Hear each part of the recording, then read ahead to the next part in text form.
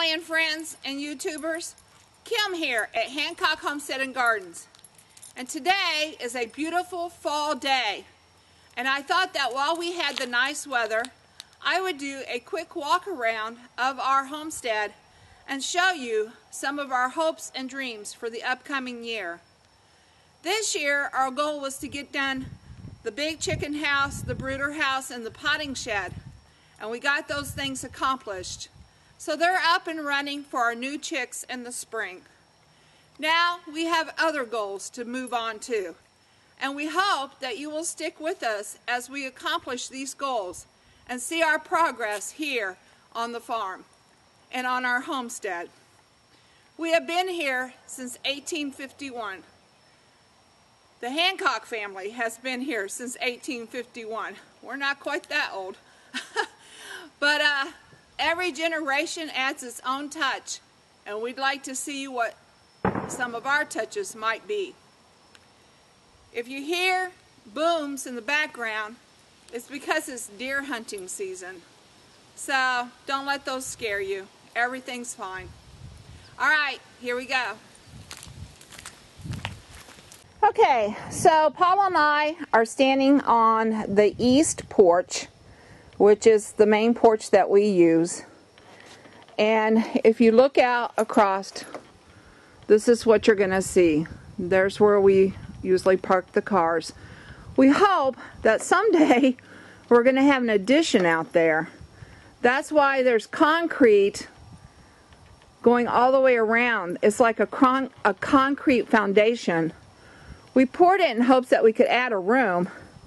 And then there used to be a fence that ran the whole perimeter of the yard. Let's see if I can walk without tripping over these walnuts. Look, my ground is covered in walnuts. I mean, they're just all over the place, and I'm trying to walk through them without tripping. So here we go. Okay, so there's the old fence post. And like I said, it ran down the whole perimeter of the yard, but it was getting pretty old. So, and we had a fire that burnt up the fence post. We hope to one day put another fence in. Okay, so the next thing are the raised beds.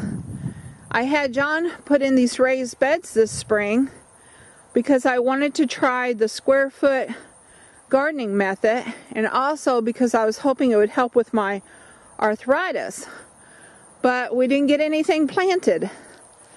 And it just rained and rained, and by the time we got the boxes built and the soil in, and we just ran out of time to do the vegetables.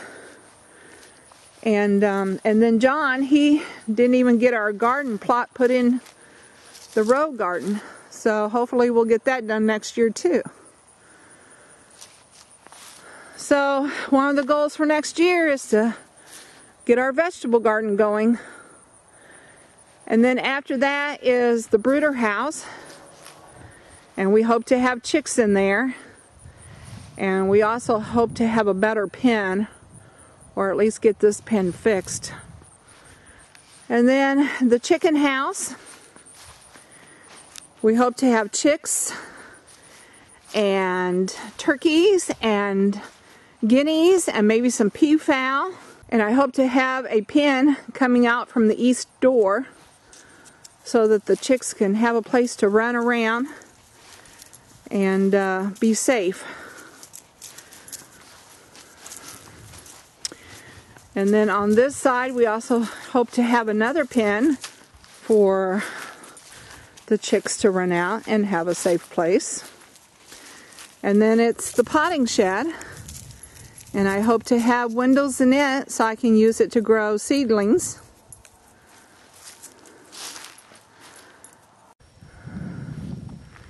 And then from the potting shed over to the cottage garden that I hope next year I can have better control of.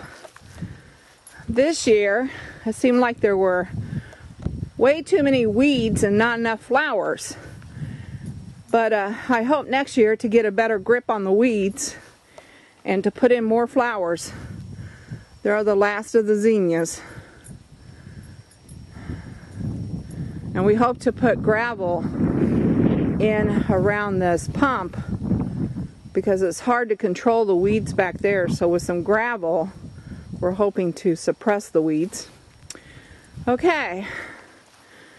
So I hope my cottage garden looks more like a cottage garden instead of a weed patch.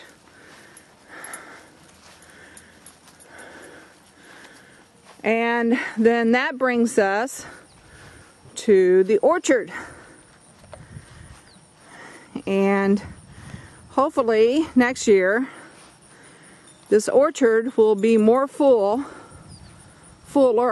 of trees. Those cherry trees are going to come out and be burned because if you remember, they have that brown rot fungus which will continue to spread. So we're going to take them down this winter, put down some fungicide, and then plant more trees to get our orchard up and running again. Every generation kind of has to put in a new orchard.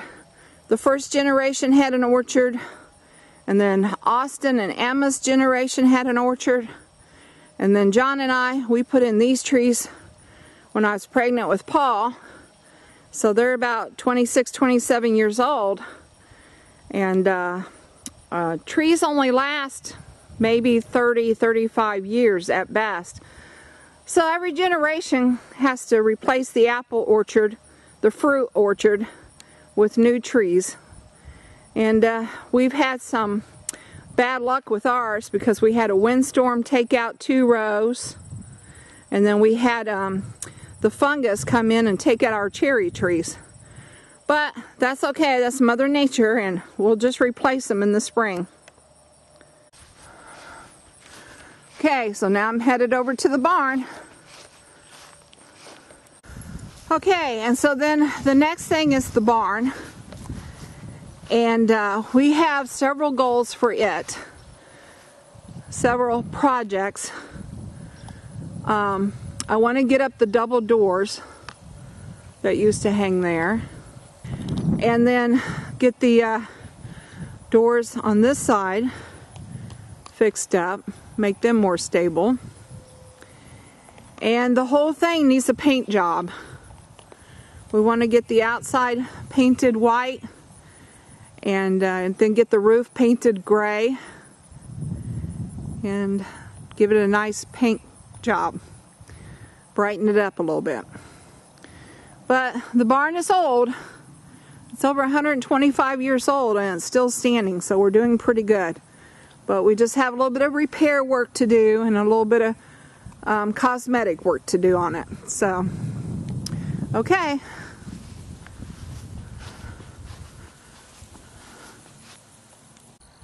Okay, and so another thing that we really want to get done is we want to get a fence put back up around the pasture. We had the old fence torn down because it was just getting too old and bent. But we want to get the pasture enclosed again. And I want to make a little pen going out the back for my goats. And then we also want to put the fence back up going from the barn over past the machine shed and back because of the pond. We have a grandson now and we hope to have more grandchildren, and we just want to make sure that they aren't able to get out to that pond. So fencing is another goal. Okay, so next spring I hope to have this barn filled with a few animals.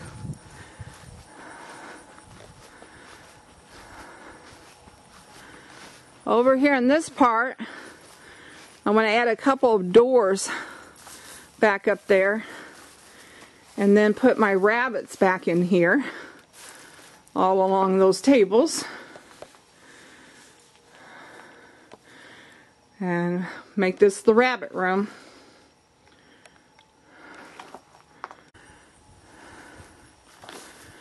And then over on this side, we need to repair some doors. And then I'm not sure what John wants to put in here. He talked about maybe putting some more animals in here. We'll see.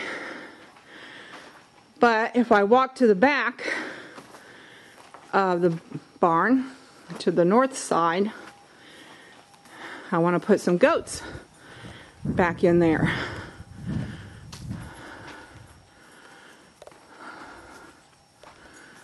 I'm going to try some milk goats. And hopefully maybe even do some kidding later on. Okay. So now out of the barn. You come in, Paulo. And then as we walk out of the barn, take you over here to our pond that just gets smaller and smaller every year. And this year it's even the smallest yet because it has no water in it. But I hope to someday get that redug and back to its original size, because it was a fairly large pond at one time. I don't believe it's ever had fish in it. Or did it have catfish? Maybe it had catfish. But anyway, it was mostly used for the livestock drinking hole. It would be a pretty cool place to put catfish if it was dug out to the right proportions and the right depth. Okay, so another goal, catfish pond. Okay, and then from the pond, we're back to the machine shed. And John asked me not to show the inside of the machine shed at this time, and I respect his wishes. And then if you look, we've made a complete circle and we are back to the barn lot and the apple orchard in the background.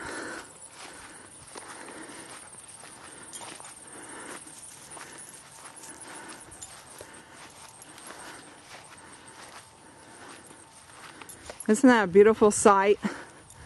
I just love it here in the country. Okay, so now we're on the west side of the house. My future goal is to have more bushes planted along the roadway here and more trees. We're going to have to replace that old Colorado blue spruce because it's getting pretty old and dying. And then up here on the west side, I really need a flower bed. And then over here is the south side. And once again, I need a bed, a flower bed, maybe some bushes. Okay, so another to do, another flower bed to go in. All right, and there's Paulo's little home. So now we're around back to the front.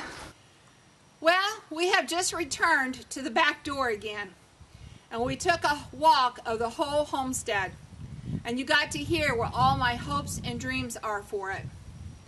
I'm not sure exactly when we'll get them all accomplished, a little bit at a time. I hope that you will subscribe to the channel and come back in 2016 and see what our progress is, and join us on our homesteading journey. Thank you. This is Kim at Hancock Homestead and Gardens. Bye for now.